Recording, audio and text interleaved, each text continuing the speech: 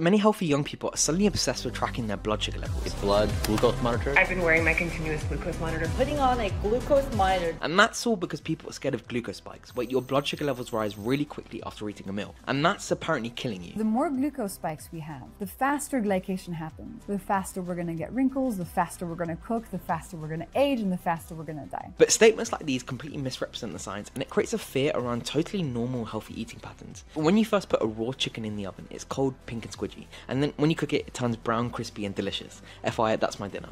And that's called the Maillard reaction, a chemical reaction between the sugars and proteins under high heat.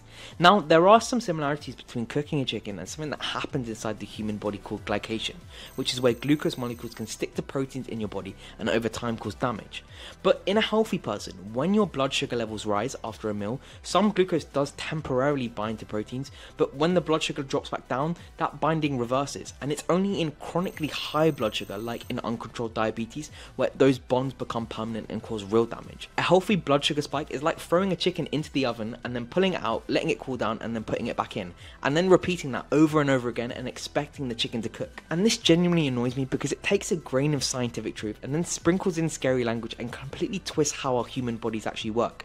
And that fear is being packaged, marketed and sold by influencers who claim they're just trying to help you. Dr. Nicola Guest wrote an incredible article debunking a lot of this, and I'll link it down below. And if you want a deeper breakdown, I made a full video which you can watch down below, and follow for more medical explainers like these.